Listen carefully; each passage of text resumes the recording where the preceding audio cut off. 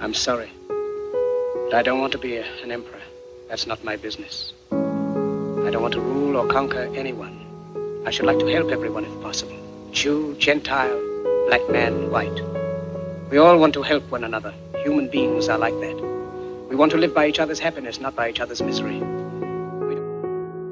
Greatness, he wrote, lies not in being strong, but in the right using of strength. He or she is the greatest whose strength carries up the most hearts by the attraction of his own.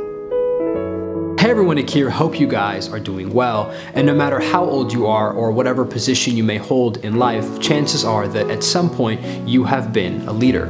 Unfortunately though, we have come to closely associate leadership with superficial things like titles or accolades. We falsely assume that just because someone has a nice desk job or a position of power or influence, he or she is entitled to be a leader. Leadership is not about your occupation, salary, or birthright.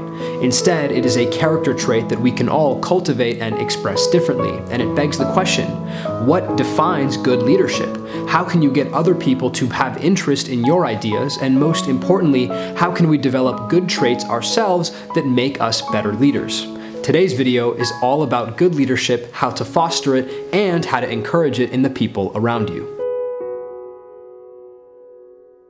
Everyone knows that you can only lead by example. There's no other effective way to inspire people. If you want your team or group to be positive, you must be positive. And the same is true for your family, partner, and friends. Leadership is about ownership, and at some point in our lives we have all had a relationship with someone, a parent, teacher, employer, or friend who greatly changed the way we look at the world. Someone who had high standards and truly stood for something. Someone who inspired and motivated us. Someone who taught us to set goals and instilled the confidence and spirit to achieve them. Such a person is a true leader.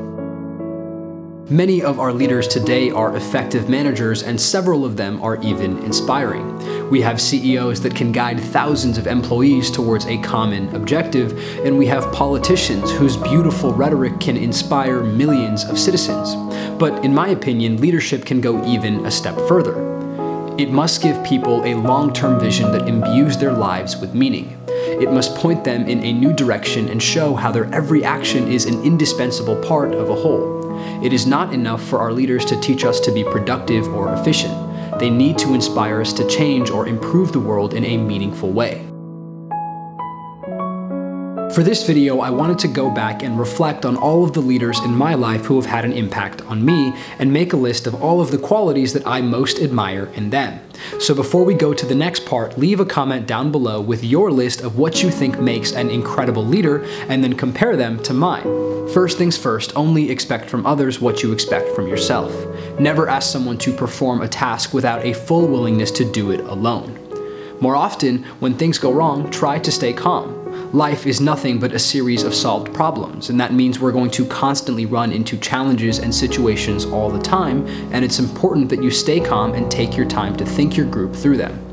Also, when you screw up, admit it. There is no place for ego in good leadership. Be clear about your values and rules as well. There are certain things that you won't put up with and some things that you will. Finally, respect others and don't try to change them or tell them what to do.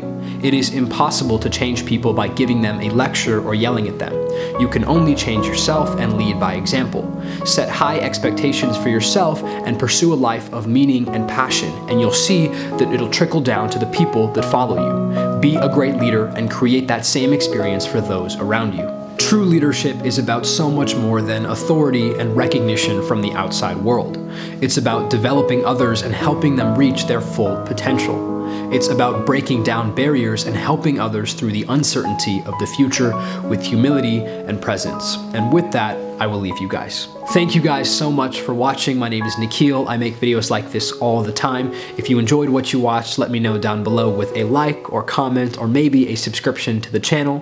Follow me on Twitter and Instagram, where I am also very active. And last but not least, go check out my personal website where I have free resources like editing packs and resume help, and I'm selling apparel, journals, and hats for you all to buy if that's something that you're interested in. Most importantly though, I will see you guys in the next one.